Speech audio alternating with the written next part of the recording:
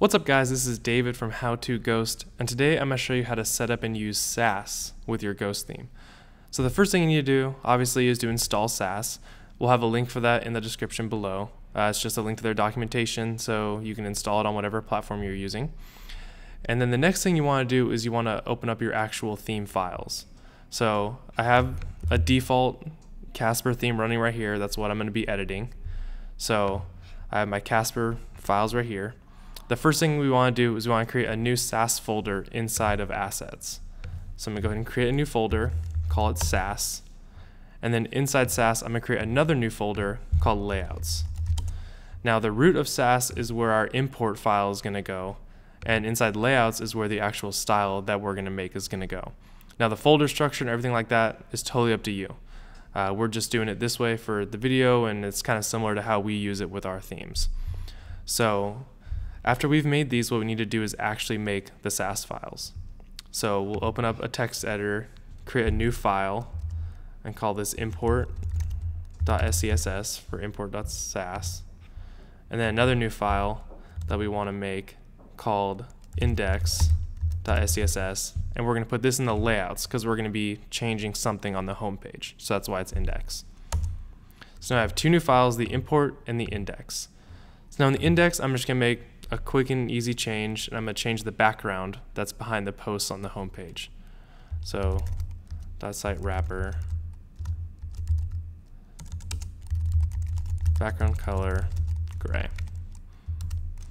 So now that we've made this, and obviously you'll have a lot more changes than this, in the import file we need to import this index SAS file we made. So do @import and then index,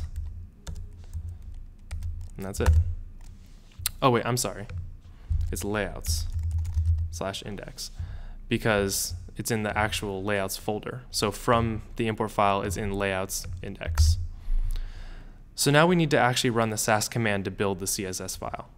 So you're going to go over to terminal, which is where you've installed Sass or whatever. So then you're going to do the Sass, and then since we're already in the Casper folder, I'm going to do Sass assets, the new Sass folder we made, and then import. And then where we want to put the CSS file is assets CSS, and I'm going to call it style.css. So now it just took all that CSS and then built a new CSS file called style in the CSS folder. So now obviously if we had more stuff in import, it would put everything into one file for you. So now if you see, if we go to assets CSS, there is a new style.css with our CSS in it. So now what we need to do is we need to actually include this CSS file all around Ghost. So I'm just going to copy this one because it's almost exactly the same, paste it in, and change this to style because that's what we called it. And now so we're including the new CSS file that Sass built. So now we're going to go ahead and stop Ghost, start Ghost. And now if we restart the home page, we should see this turn gray. And we do. That's good. That means I spelled everything right. So that's it. I mean, from here you can really do a whole lot of things with Sass.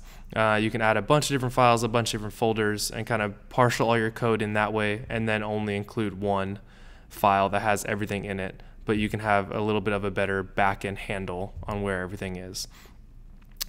Like I said, from here you can kind of go wherever you want. So that's it for this week. We have new videos every Wednesday, so definitely feel free to subscribe if you'd like. And thanks for watching. I'll see you guys next time.